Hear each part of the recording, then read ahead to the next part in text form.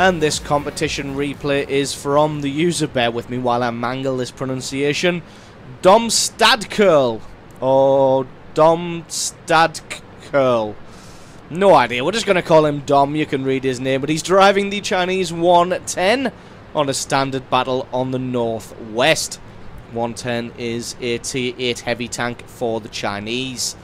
This thing's very nice, it's got that piked front like the Soviet tanks, like the IS-3 there. Sorry, I've just had a complete brain meltdown and forgot what some of the tanks were called.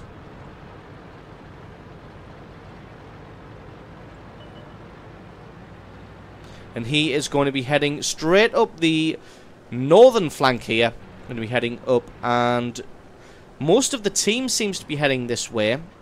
So this is possibly going to set up a situation where they get into trouble and the southern flank gets wiped out very, very quickly. And then they have to carousel around before the base gets captured here. And Dom going to be heading all the way along here. Not quite seeing anybody just yet. Does spot out a few tanks. We've got that Knerven coming up the far left-hand side and the Jagdtiger 88 coming through the centre.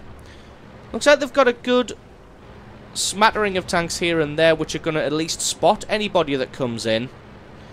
Dom just going to be pushing on, coming up to support the KV-13 from the rear here. Going to be just heading across. Nope, decides to cut left and just go across the train tracks. Looks like there's only this Knerven here. But looks like he may have free reign just to do what he likes. This Knerven's pushing forward as he only sees this KV-13. Missed that shot there. He did fire fully on the move. The Knerven does manage to get some damage in return. Got to be careful, because this British tank does fire very, very quickly. Although, it doesn't matter how quick he fires when you take out his ammo rack for 1,177 points of damage. Excellent, excellent piece of luck there to get him out of the battle very, very quickly. And then the IS-2 falls as well, so going to continue to push on. Takes a little bit of track damage from that SU-100. SU-122-44 not being able to do anything in return. At least the Knerven's being good-natured in the chat, just posting lol there, as nobody expects to get ammo racked on the second hit of the battle. Going to be continuing to push forward here.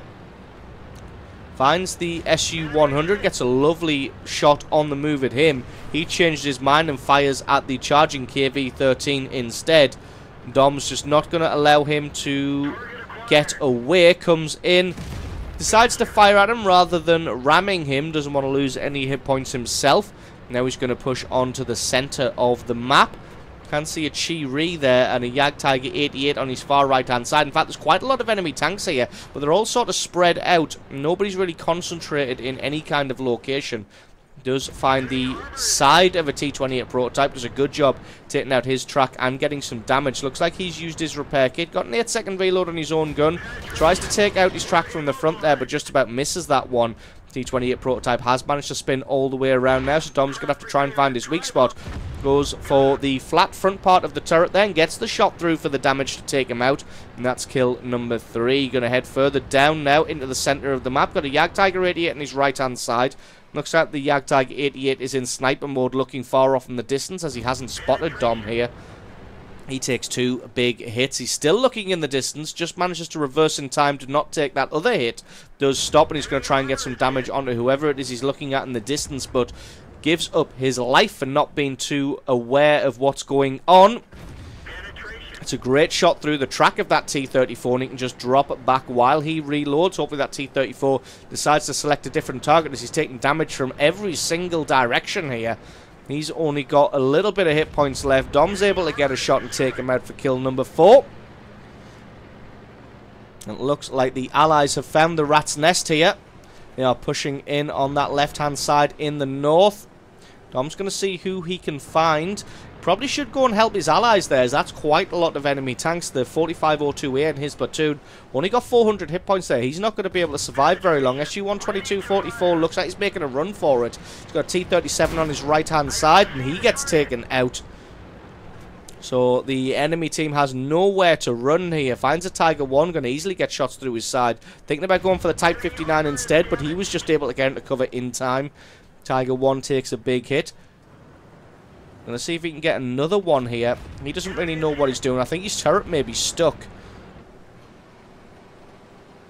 Or maybe he just doesn't know how to use mouse and keyboard at the same time. He's looking all over the place, and he gets taken out now for kill number 5. E25 making a run for it across the top of the base there. He's probably going to be coming down that side road to try and break out of this little situation that's going on. Gets a shot at the T-37, but doesn't quite land that one. Takes a hit in the side from this Cromwell. Got to be careful, because good Cromwell drivers will wreck your day with their speed and agility. He gets his track taken out. Uses his repair kit just to fix that one. Cromwell doesn't go for a second tracking shot, and he's just going to get tracked all the way around. He's able to take him out for kill number 6, and that just leaves us T-37 and E25. E25 last spotted making a run down south. He was taking some hits from the front here.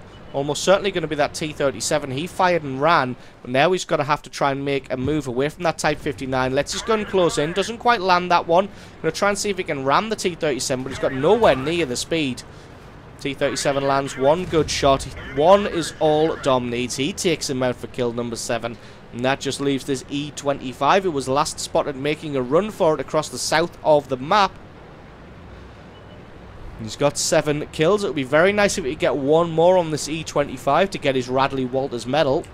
And to be honest, even if he doesn't, he's had a stonking game with 5,500 points of damage as E25 makes another run for it. Although he's headed off by that T-34, he gets taken out. That's GG and the victory.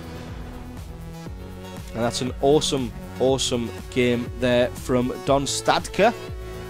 Picking himself up 7 kills and 5,500 points of damage, and really been instrumental in his team's victory, flanking around the side of the enemy team and just picking them apart. So awesome replay from you. Thank you very much for sending that one in.